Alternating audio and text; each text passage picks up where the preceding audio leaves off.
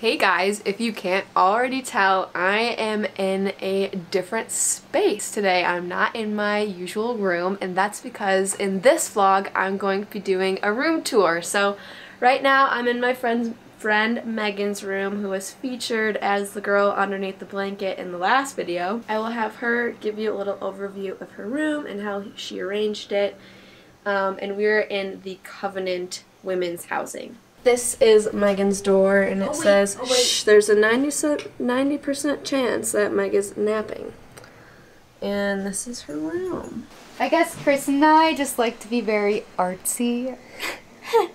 We're kind of extra, but we like the sign. It's spring. I'm so excited. I wet my plants. This is like our little art wall thing. We have a K and an M. For Kristen and Megan. Yep. We have a mini fridge. We decorated it with, what is this stuff? Contact paper. Contact paper. And then you have little shelves that you put the fridge on top of to put your food in. Are the closets good size? The closets are huge. I have all my clothes in my drawers. In here, shall we show them your clothes drawer? Oh, so organized. It's piled in there. It actually fits a lot of stuff. And you have a lot of stuff. I do. You have a lot of clothes. I have way too many clothes. These rooms have hooks right by the door for your towels because the communal bathrooms, so then you can let these dry right here. And then she has a little mirror in the back of the door. I just want to preface this and say that there is nobody in this bathroom. I wanted to show you what the bathrooms look like in Covenant because they're different from West. So they are communal, so you got normal stalls, and then over here there are showers. Showers are pretty decent size. They're actually probably about the same size as the West bathroom, but if you're lucky, you can get the handicap shower if there's nobody on your floor that is handicapped, and it is nice and big. Also guys, look, I stepped up my vlog game, and I got this little microphone. Oh hey, welcome to my crib. She has her bed stacked in a bunk bed, so how about you do a little explanation Of what? of your room. Also, we didn't mention this in the last video, but what do you use to take all of your shower stuff to the bathroom? We use a shower caddy. This bad boy makes so if you're gonna live in Covenant next year, get one of those. Amy took the doors off of her closet. Yes, and they're behind our beds. And you can use them to... You can do it. You can either choose to take them off or keep them on, whatever you want to do. Yeah, we use them to hang lights. Those lights burned out. That's okay.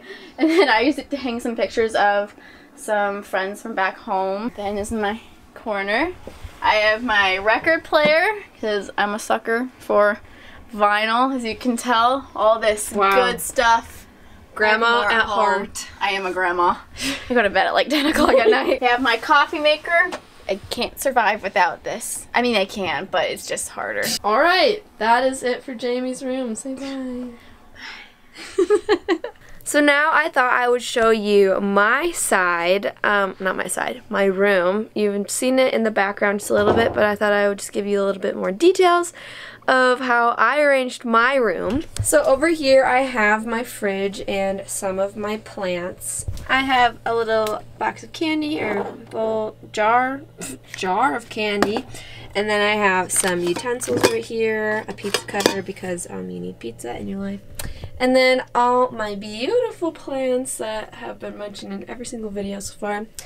I've got some pictures right here, my futon, and then my ladder goes up there to my bed, which isn't made, so I'm sorry about that. We've got my dresser, so this has all my clothes in it. Way more organized than Megan's drawers. We got my little calendar, some books for class, some lotions, this makeup mirror, more books, and then I have my closet, which is actually quite large. It's very nice. I keep some shoes up there and random stuff. And then my hamper down here. Since there are only 2 of us in this room, I get this whole thing for myself, which is amazing.